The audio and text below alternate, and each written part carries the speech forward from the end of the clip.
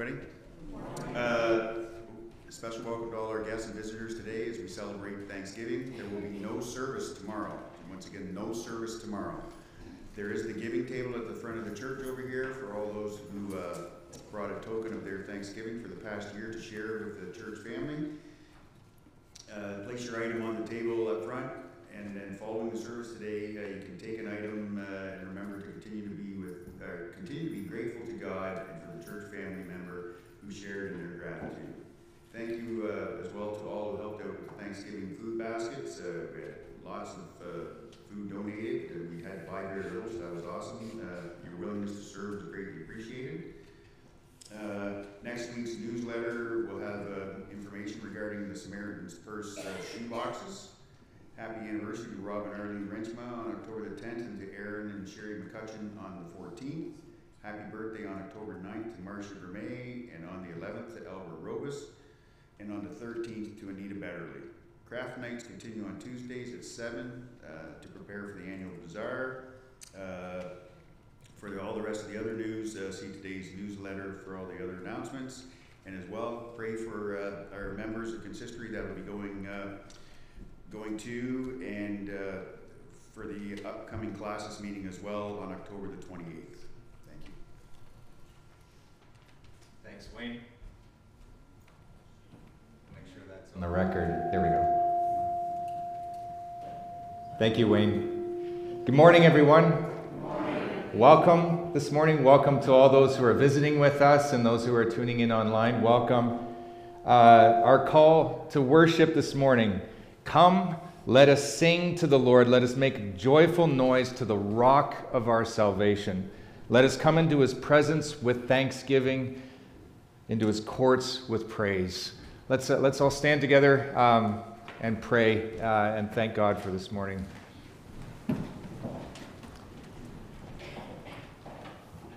Heavenly Father, Lord, we thank you for your presence here. We thank you, Lord, for all that we have to be thankful for. And for this time of Thanksgiving, Father, we pray and trust that you are here moving in our hearts, stirring us to wonder, helping us, Lord, that we might have hearts that are full of thanksgiving. This we pray in your precious name. Amen. Let's turn to each other this morning and welcome each other here this morning.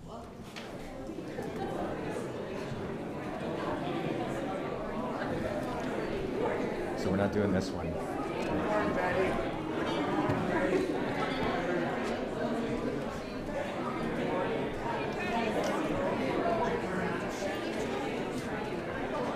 Josie, you right? Good morning. Jay. I'm Jay from the house. So I was chatting with you and Alan. Remember when you were doing our tree? Nice to see you. Good morning. Good morning. How are you? Good morning. Good morning. Good morning. Good to see you. Good morning. Good morning. Sorry, I was going for the elbow there.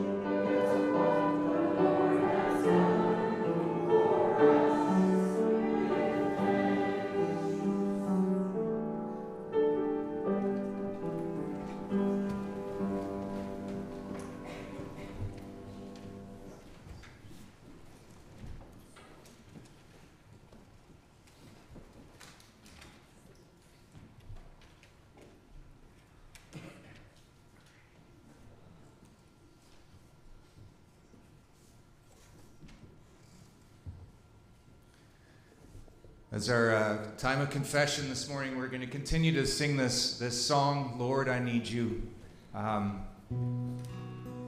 Acknowledging that we need Him every moment of the day.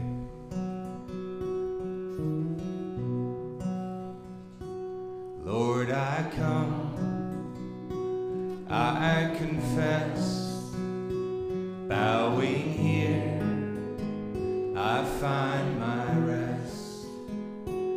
Without you, I fall apart.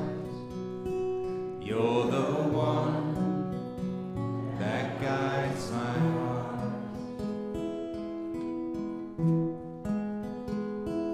Lord, I need you. Oh, I need you. Every hour I need you. My one defense, my righteousness. Oh God, how I need you.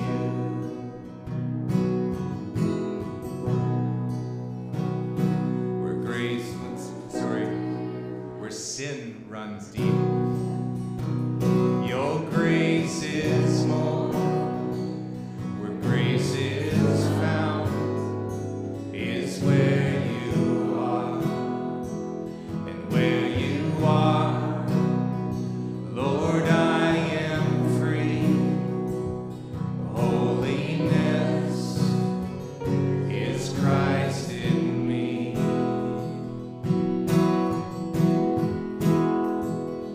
Lord, I need you. Oh, I need you. Every hour I need you. My one defense, my righteousness. Oh God, how I need you. So teach my song to rise to you. When temptation comes my way, when I cannot stand, I'll fall on you. Jesus, you're my hope and stay. When I cannot stand, I'll fall on you. Jesus, you're my hope and stay.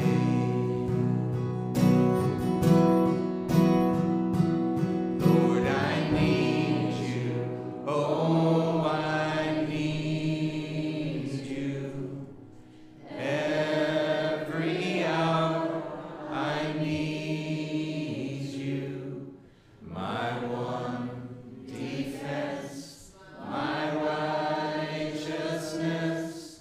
Oh God, how I need you.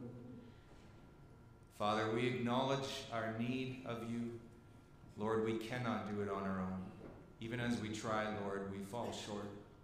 And so, Father, we pray that you would help us to remember that you are always there to turn to in each and every moment, that you love us already, and that your love is there to fill our hearts and to help us to do what we could never do on our own. Thank you, Lord, for the freedom that comes evermore as we continue to follow you and trust in you, that we are no longer slaves, but that we become yours. We become free in Christ. This we pray in your precious name. Amen.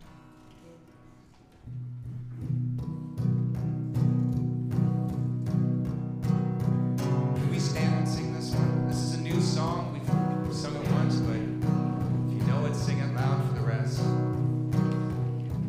You unravel me with a melody. You surround me with a song of deliverance from my enemies, till all my fears are gone. I'm no longer a slave to fear. Oh,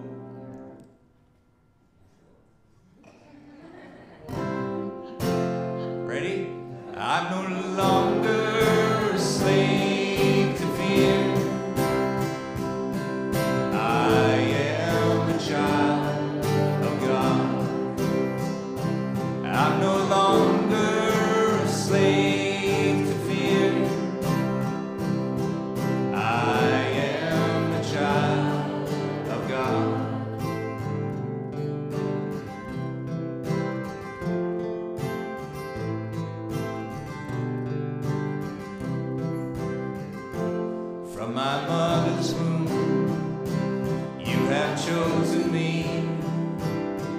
Love has called my name, and I've been born again into your family. Your blood flows through my veins. I'm no longer a slave to fear. I am a child of God.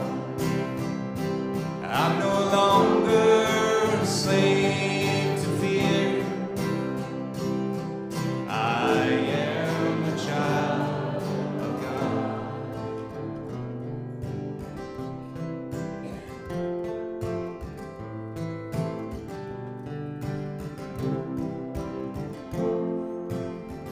You split the sea so I can walk right through it. My fears were drowned in perfect love. You rescued me so I could stand and sing. I am a child of God. Let's sing that again. You split the sea so I could walk right through it. My fears were drowned in perfect love. You rescued me so I could stand and sing. I am a child of God. I'm no longer a slave. I'm no longer a slave to fear. I am a child of God. I'm no longer a slave to fear. I am a child of God. Yes, I am a child of God. Amen. You may be seated. Children are welcome to come forward.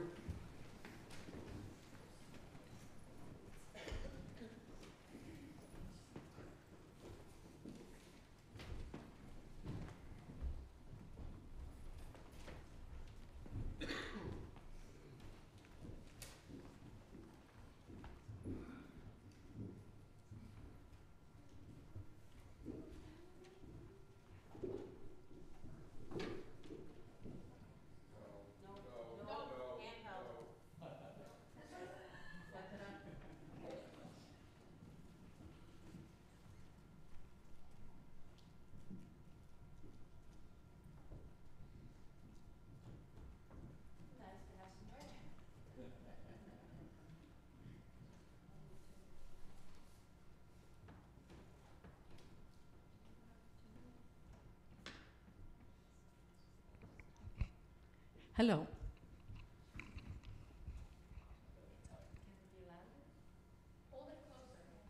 Okay, all right. Well, nice to see you. I'm glad we had two people from St. Catherine's. That's nice. Two little girls. And we have her all the time, which is nice. Anyway, my story today is a little different. Do you know what tomorrow will be? What day do we have tomorrow? Anybody know? Thanksgiving. And you know, on Thanksgiving, you always think that you have to say some special thanks because, well, it's appropriate to say thank you on Thanksgiving Day. But I'd like to tell you a story from the Word of God where 10 people were cured and only one came back and said thank you. That's hard to believe, isn't it? But that's what happened. Now, when your mom and dad give you something, what do you say when you get it? What do you say when you get it? When you get something from your mom and dad? Thank you is always appropriate, right? So I want to tell you a story about the Lord Jesus when he traveled from the northern part of Israel to Jerusalem. And he went along the border between Samaria and Galilee. And then he came to a little village. And in this little village, he heard some voices in the distance. And they said, Lord Jesus, help us. Be merciful to us. So, and then when they came a little closer, he noticed they were leopards. People that had lepers, they had leprosy is a disease that they have. And they have all kinds of spots, and sometimes even, took some pictures, they look like this, which is not very good, is it? And they also lose their fingers on their hands, and even sometimes something on their feet, and they may sometimes even use their ears. So that's not very good. Keep talking. Okay. I can't do both, yeah. So they lose both. So then when these people have this leprosy, they have to call out, that they have to call out something so that people stay away. Because if they don't, then they come too close, and then those people get it too, which is not very good. Well, this time there were 10 lepers who called and said, Lord Jesus, have mercy on us. And what the Lord Jesus, when he saw them come closer, he says, go to the priest and he will check you. He didn't say all that, but I'll make it a little bit plain so you can understand. Why would you have to go to the priest? Well, the priest had to check whether those spots would be gone and if the fingers came back and what have you. And then they could join the rest of the society. Because now you know where they lived? They lived outside a village, outside a city with all other kinds of people who had leprosy. They were all a leper colony. And that's how they lived. And they never saw their children much. They never saw their wife or their husband. It was terrible. So anyway, when they went on the way to the priest, they all of a sudden must have noticed the spots were gone, the fingers came back, the ears came back, and everything was back to normal. They were healthy. Don't you think if that happened to you, you would stop and think, maybe I should go back and say thank you? Of all those people, there was only one who looked at himself and thought, I should go back and tell the Lord Jesus, thank you. So he went back and he said, thank you, Lord. Thank you for healing me. And the Lord Jesus says, weren't there 10 people that I healed? Where are the other 9? He says, only one came back and thanked me. And he is not even an Israelite. He was a Samaritan, a person that the Israelites did not like very much. And he came back. And he fell at the Lord Jesus' feet. And the Lord Jesus said to him, your faith has made you whole. Go and be blessed. So I thought that was quite something, to say thank you when something like that wonderful happened and the Lord took care of you. And so tomorrow, when it's Thanksgiving, think of things that the Lord has done for you. I know you're a little small, but all the older ones can think of things that the Lord did and say a special thank you for what he has done for you. Thank you. And now we do a little prayer so that you can go to Sunday school. Heavenly Father, we have learned again how much we have to appreciate all the things you do for us. We pray that you will help us to show more and more thankfulness in our life, and that we may treat other people the way you would want us to treat them. And now, Lord, we be with these girls when they go to Sunday school. Help them, and may they learn something wonderful again today. For we ask it all in Jesus' name and for his sake. Amen.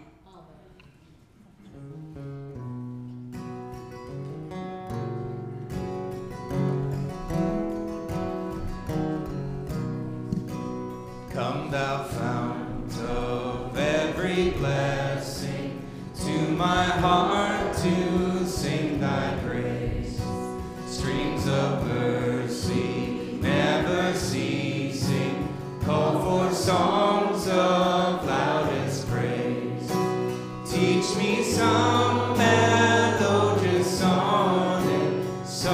by flaming tongues above. Praise the mountain fixed upon it, mount of thy redeeming love.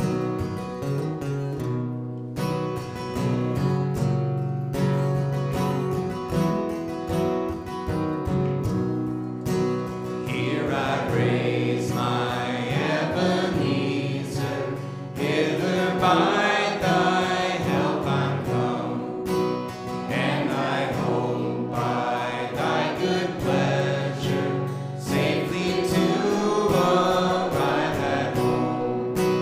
Jesus sought me when a stranger, wandering from the fold of God. He to rescue me from danger interposed his precious blood.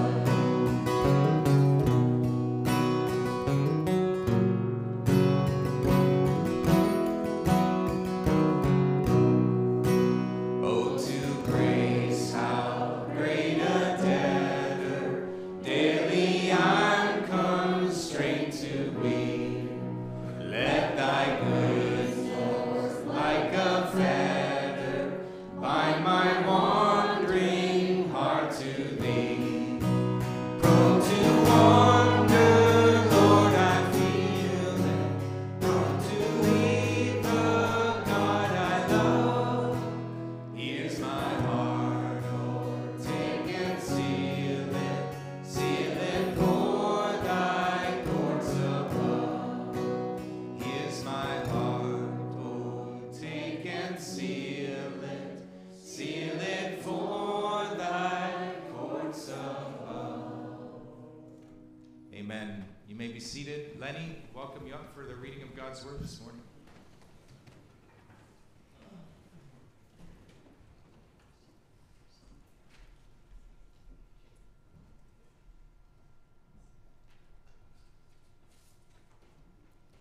First Thessalonians 5:16 through 24.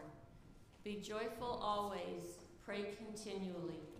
Give thanks in all circumstances, for this is God's will for you in Christ Jesus. Do not put out the Spirit's fire. Do not treat prophecies with contempt. Test everything. Hold on to the good. Avoid every kind of evil. May God himself, the God of peace, sanctify you through and through. May your whole spirit, soul, and body be kept blameless at the coming of our Lord Jesus Christ. The one who calls you is faithful, and he will do it. Amen. Thank you, Lenny. Let's pray. Heavenly Father, we pray as we have opened your word, as we have listened to what you have to say to us. Father, we pray that this time that you would help us to understand deeper the meaning of thanksgiving in our lives for the well-being of others, but also of ourselves, and all that we have to be thankful for. This we pray in your precious name. Amen. So give thanks in all circumstances. That's our, if there's a key verse in what we just read, that's our key verse for this morning. And I know tomorrow on the calendar is officially Thanksgiving, but that is what this holiday is about, right? It's a time of the year when we remember, when we reflect upon what it means to be thankful. Right? When we think about and remember the importance of being thankful, of all that we have to be thankful for, but also the need of responding with thanksgiving. Because it is good to be thankful, isn't it? It's good to be thankful. Obviously, it's good for others, right? When we say thank you to someone, or when we show our gratitude to someone for something that they've done or said. But it's also good for us to be thankful, to have this thanksgiving in our heart. And so hopefully by the end of what we're looking at today, we're all going to see together how true that really is. How true that really is. How thankfulness really is an antidote or like a remedy to things like anger, bitterness, resentment, and the like. And how we can't be both thankful and angry or bitter or what have you at the same time. Isn't that true? Can't be both angry and bitter at the same time. We can be one or the other, but we can't be both. And so, if we choose anger, we can't be thankful. And if we choose thankfulness, we can't be angry. Thus is the title for this morning sermon is a thankful heart makes the anger depart. Neat little saying, but for me it's just, I'm going to share a little bit later something I learned this week, and I need to come up with something like that so that I remember that saying and I remember what God taught me through it all that it represents. But Paul, he says in what we read there, he says to give thanks in all circumstances. And in a moment, we're going to look a little bit more at what that means on a fuller scale. But surely part of what that means, to give thanks in all circumstances, is to give thanks all the time, right? Because circumstances are all the time. So therefore, Paul's encouraging us that we need to give thanks all the time. And so this holiday is not a day that we set apart to give thanks, right? As if all the other days of the year are just, carte blanche for us to be able to just go nuts with all our ingratitude, right? Or to express all that we're unthankful for. No, this is a day that we ought to set apart to remind ourselves to be thankful. How important it is to be thankful and not to lose sight of all the things that we have in life. No matter what circumstance we find in, there's always something to be thankful for. All right, so let's jump in. So Paul, I invite you to follow along in your Bibles. But Paul in verse 16, he says, rejoice always. And I just had to stop right there because if you're like me, you're thinking, Paul, always? Rejoice always? You can't be serious, right? Paul, you must be exaggerating here to make a point. Surely, Paul, what you meant to say was rejoice always when there is a reason to rejoice. Right? Rejoice always when there is a reason to rejoice. And I think that if I had Paul as an audience when I'm saying that, if somehow I could travel back in time, I think he would have been nodding at approval at what I just said to him and said to me then, yes, Jay, exactly. When there is a reason to rejoice, rejoice. But then while I was left there scratching my head trying to figure out, Paul, what are you getting at? Are you playing word games with me? I can imagine Paul smiling, putting his arm around me and saying, and Jason, there is always a reason to rejoice. There's always a reason to rejoice. So rejoice always. But I'd still be wanting to object, right? And say to Paul, come on, Paul, but that's just not true, is it? It's just not true. There's not always a reason to rejoice. Like when someone is sick, falls sick from some debilitating disease. Paul, is that something to rejoice over? Or when someone has fallen from grace in some way, whether into adultery or maybe into an addiction or what have you, is that a time to rejoice? I don't think so. Or Paul, think of if someone you loved passed away, surely you would not be rejoicing then. But again, I think Paul would have continued to nod in approval with each example that I raised. And maybe even as tears began to well up in his eyes as he remembered himself a close friend who was struggling with some debilitating illness, or a marriage that he knew of that broke his heart that was on the rocks, or a brother or sister in the faith maybe who had just recently died from sharing the gospel. And then he'd say, of course there is a time to mourn. There is a time to grieve. There are times when sorrow is the most needed response. It is God, after all, he would say, who created us with tear ducts, who created us with the ability to be able to cry in the first place. But Jason, he would say, in those moments, even in those dreadfully painful, dark moments, there is still hope. There is still hope. There is always, always hope, Jason. You see, sickness is allowed, yes, to speak for now, but it will not have the last word. It's not allowed that word. And sin, and the myriad of ways that it can lure the best of us off the good path to where we fall from grace, because Paul would say, we've all done it. We've all fallen from grace in our own way. But yes, sin, yes, it's allowed to speak for now, but it too will be denied that last and final word.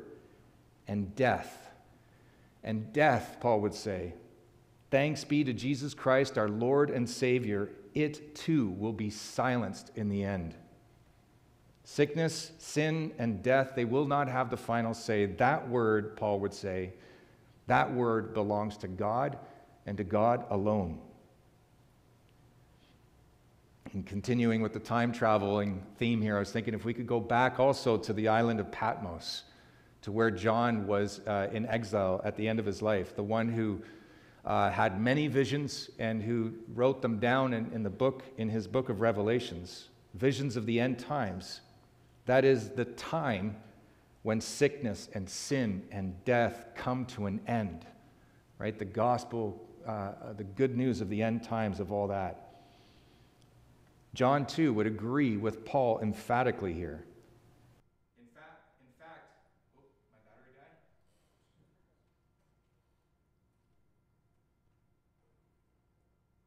I think it died. Can I switch to this? Yep.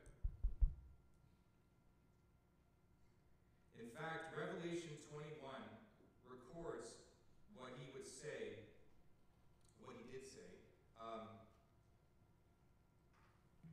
And he'd tell us, he'd say, yes, sickness, sin, and even in death, he'd say there's hope. There's reason to rejoice even then. And then John would go on to share why. And he'd say, because I got a vision of what lies beyond death's door. And it's recorded for us, if we were to open up to Revelation 21, it's recorded for us where he said, I saw a new heaven and a new earth. For the first heaven and the first earth had passed away, and there was no longer any sea. And no longer any sea. And it's important to know in the ancient world, the sea represented chaos. It represented destruction. It represented it's inhabitable. You can't live there, right? The sea represented sin. And so when he's saying there's no longer any sea, what he's saying, there's no longer any of that. He'll go on to say the same thing in a moment here. But then he goes on to say, I saw the holy city, the new Jerusalem, coming down out of heaven from God, prepared as a bride beautifully dressed for her husband.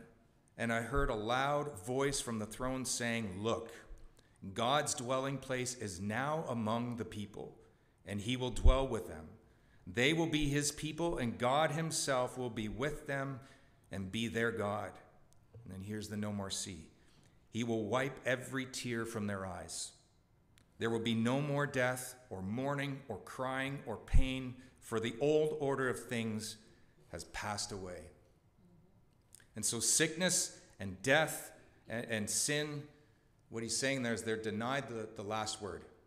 They're silenced in the end. And then John tells us, he goes on in the very next verse to tell us who that word belongs to. He says, he who was seated on the throne said, I am making everything new. Everything new. That right there is the last word of the matter. All things will be made new. And so therefore we have reason to rejoice always. But even if we have come to see this as true, have come to believe in it more and more, how quickly we forget. Don't we? Are you with me? How quickly I forget. Right here, one of my favorite pictures is Peter, when he's walking on the water, on the sea. In the ancient world, that, it happened. He's walking on the sea, but they saw so much more, right? He's walking on the chaos. The chaos is untouched. And so, but we know the story. He forgot for a moment the reason that enabled him to remain standing even in the midst of the storm, right? To rejoice always. That reason, of course, being Jesus. For a moment, he took his eyes off, and he saw only the waves surrounding him. And that was enough to bring him down. And for us, the waves of chaos that we experience in life, the waves of sickness and sin and death, these waves that can come one after another sometimes, just unrelenting, they can get, in fact, they will get the better of us at times. We too will take our eyes off of the reason to rejoice always. We'll take our eyes off of Jesus, where we will see only the waves of destruction in our life, the storm, coming one after another. And where we too will begin to sink into the depths of despair. But just as Jesus was there to lift Peter up from that watery grave, so also does he promise to be there for each and every one of us in those moments. But yes, how quickly we forget. And that there's reason to rejoice always. And Paul, knowing this, for us, he wrote it down, but surely he knew it for himself too. He's preaching to himself here. Knowing that we forget so easily, his very next words seem to address this, right? Because what does he say? He says, pray continually. Pray continually. And what he doesn't mean there is he doesn't mean pray every second of the day and every moment of the night, right? That's impossible. That's not what he means by continually here, to continually pray. He means to continue to pray. Continue to pray. In other words, to persevere in prayer or not to give up on prayer. Don't stop praying, is what he's saying. Keep praying because you need it. Because we are not going to be able to do what he just said, that is, rejoice always, nor are we going to be able to do what he's about to say, that is to give thanks in all circumstances on our own steam. That ain't happening. That's not going to happen. Not a chance. And so we are going to need some help from above, right? And prayer. I know we're taking a bit of a break here, but we're on our series on prayer. But prayer, what is prayer at its most basic level? It's reaching out to God for help. It's calling out to God, right? Prayer is what Peter did when he sank into the depths, when he cried out, "Lord, save me." And Jesus reached out and lifted him up from what he was sinking. What is a picture of, an immediate saving right there? Yeah, he didn't die in the water, but there's a bigger picture there, right? The resurrection. Because we're all going to sink into that watery grave one day, and Jesus will be there to lift us up. But you see, apart from God, there is no reason to rejoice always. None. No reason to give thanks in all circumstances. Apart from God, sickness, sin, and death, they will have the last word. We might encounter a circumstance or two here and there or more along the way that make us happy, if we're lucky. Some don't get that in life. But in the end, all of it be for naught. Sickness will have weakened us, sin will have corrupted us, and death will have taken us. The end. And so, Paul says, pray. That all of us might not live apart from God. Right? Pray as if your life depended on it. Don't give up praying. Pray continually. And so then Paul goes on, he says, give thanks in all circumstances. Now, at first read, I don't know about for you, but again, like what I was saying about the rejoice always, that just struck me as odd. But then I was reading someone who pointed out a good point. He said, notice he does not say give thanks for all circumstances. Right? He's not telling us to be thankful for circumstances of sickness and sin and death. That would make no sense. No, he is saying in all circumstances, in all of them, give thanks. Why? Well, this is where we get to, there's more to it than this, but this is part of it, I think. But this is where we get to the title of this sermon, because a thankful heart makes the anger, or you fill in the blank, the bitterness, or the resentment, or jealousy, or depression, or anxiety vamoosh, get out of here. I want to share an illustration here because pray for me while I'm sharing this because I don't know exactly how I was going to do it. But something happened this week that was really timely leading into this sermon. So I have been struggling with bitterness and anger over a situation from my past that just every time I think about it and I start talking about it, it's like this dark pit that just pulls me in to this bitterness. And it came up again. I was talking with my wife Heidi, and she had tears in her eyes. And I said to her afterwards, and she said, Jay, this is going to do you in. Like, you got to get over this. And the thing is, I was saying to her, I don't know how to do that. I know I have to, but I don't know how. I don't know where to begin. And so we had recover together, my recovery group that night. And so I promised, you know what, I'm going to bring it up there. The only thing I can do is I'm just going to confess it and acknowledge it and leave it with God. And so I went, and I opened up about it. And someone in the group, we go around and we each share, someone in the group shared something that I just done that day. In preparation for this sermon, I was reading about the scientific evidence that supports what God says about being thankful. That shows, in our neural pathways in our brain, you cannot be happy and angry at the same time. Impossible. The neural pathways, either one, pleasure is going down or anger is going down, but they both can't go down. So I read that, and then when I got to the group, the person shared the exact same thing.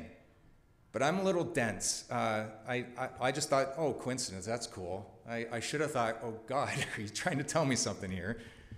But then in answer to my prayer, but then the next morning I woke up, and my first picture, as soon as I opened my eyes, in my mind's eye, I saw this like a highway, like all these roads, representing my neural pathways and all that. And every single one of them, there was a traffic jam of thanksgiving. And anger and bitterness just had nowhere to go. They were just all in a holding pattern. And all of a sudden it dawned on me that was the answer to my prayer. In this situation, I was only looking at the hurt, the bad thing. That every time I would think about it, it would bring me down. But Jesus was saying but there's more there. Look, I wish I could share the story, but I can't because I don't want to betray people. But there was more there. And I didn't see it because I was so blinded, right? And once I saw it, I was like, oh, that's something I can truly be thankful for. And it filled my heart with thanksgiving. And then there was something else there. And then pretty soon, there was just no more rent for my anger. You can't be thankful and angry at the same time. Right? So focus on the things to be thankful for. Be thankful in all circumstances, Paul's saying. You see that? Rejoice always. Because there's always something there if you look for it. So Paul said this very same thing elsewhere. This was the other text I was going to read from. But Philippians chapter 4, verse 6, he says, do not be anxious. Right? There's that word. Do not be anxious about anything.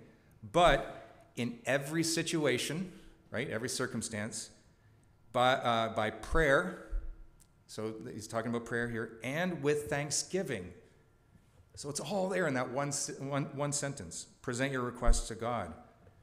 And then verse 8, he says, finally, brothers and sisters, whatever is true, whatever is noble, whatever is right, whatever is pure, whatever is lovely, whatever is admirable, if anything is excellent or praiseworthy, think about such things. And that's basically what God was telling me to do. Look for those things that are true and noble and trustworthy and pure in this situation. And think about those things. Let those things sink in. And then he says, whatever you've learned or received or heard from me, put it into practice. And then he tells us what will happen. And the God of peace will be with you. And the God of peace will be with you. Because you can't have peace and anxiety at the same time. Right? Just as you can't be thankful and bitter at the same time. A peaceful heart makes the anxiety depart. That could be another title. Or a thankful heart makes the anger depart. But back to our text here, just to conclude. It says, rejoice always, pray continually, and give thanks in all circumstances. And then he says, for this is God's will for you in Christ Jesus. In other words, he's saying, this is why I made you. This is your purpose in life. This is your goal. This is his will for you, right? This will that he's left for you to give you. He says, do not quench the Spirit, right? In other words, do not cut yourselves off from the good that God has for you. Don't settle for less. He says, do not treat prophecies. Prophecy is a proclamation of God's word, so this is the teachings of Scripture. Do not teach prophecies. That is, the promises of God revealed through the prophets in his word. The words that reveal God's will for us, a will that Paul's saying will have you rejoicing always and giving thanks in all circumstances.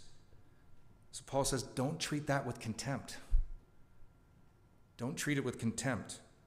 That is, judging it and finding it useless, found wanting, empty, without even having tried it, without even having tested it, right, to see if it's true. And that's why he goes on to say next, he says, but test them, right? Try them out. Test them all. Hold on to what is good and reject every kind of evil. Hold on to what is good and reject every kind of evil, because you can't have it both ways, right? And you can't have both the good and the evil. You can't be thankful and bitter at the same time. One or the other, but never both. That is what God reminded me to do that day, on Monday. See, I was holding on to the evil, and as a result was rejecting the good. I had it totally backwards. And God had to help me to flip it around. And then Paul finishes it off. He says, may God himself, the God of peace, sanctify you through and through. May your whole spirit, soul, and body be kept blameless at the coming of our Lord Jesus Christ. And how is this possible? Well, he once again reminds us that we need to keep our focus on Jesus, because that is where it's all going to come from. Not from us, not from each other. It comes from him. He says, the one who calls you is faithful. He will do it. Amen? Amen. We are going to close here. We're going to pray, but we usually do the Apostles' Creed here, but I wanted to take some time this morning and pray, and invite you on this day of Thanksgiving to ask God. We'll ask God together to bring to mind the things that are thankful for. And even in situations that often cause us to go down that rabbit hole of bitterness, even there, I invite you to bring that scenario into your mind and ask God, what is there here to be thankful for? Can we do that? Pray together. I'll invite you, and then we'll just have a time of silence, and you go before God with your thanksgiving. Heavenly Father, Lord, we are oftentimes, I am oftentimes, and I'm sure I'm not alone, just can be overwhelmed with anger and bitter and jealousy. And Father, that brings me to a bad place. Father, I pray that you would help each of us as we think of those areas in our lives, or those people in our lives, or those situations where yes, we can be taken down. Help us each, Lord, to see you in that situation, to see your provision in that situation, to see the good that we may hold on to, and in so doing, reject the evil. Hear each of our prayers this morning, we pray in your precious name.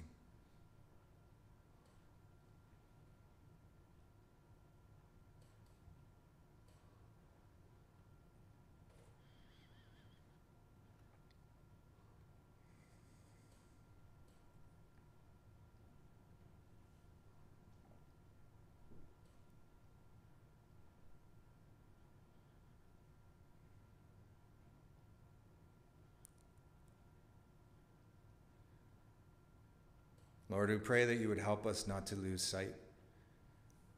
Father, that as we sink into the depths, into the waves, into the sea, Lord, that in those moments we would remember you and call out to you, to call out for help.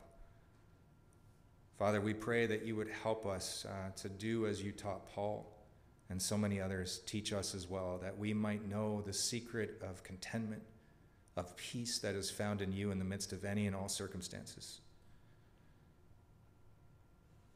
Father, we lift up all those in our congregation, those who are at home or online. Father, you know the many needs that are there, that we continue to lift up and ask, Lord, that you would meet those needs. For the many things to rejoice over, Lord, that we would together as a family give thanks. Father, we continue to keep them all in prayer. And Father, we together pray in the words that you, Lord Jesus, taught us to pray. Our Father, who art in heaven, hallowed be thy name. Thy kingdom come, thy will be done on earth as it is in heaven. Give us this day our daily bread, and forgive us our trespasses. Believe.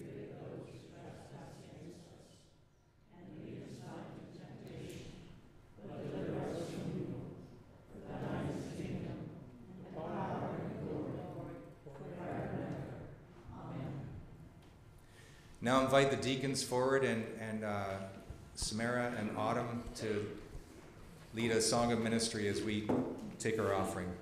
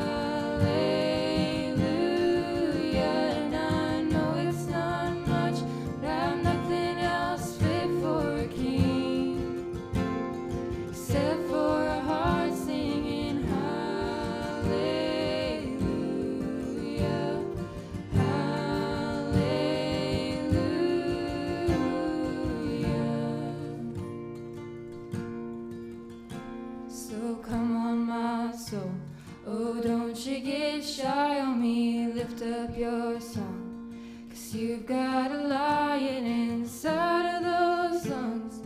Get up and praise the Lord.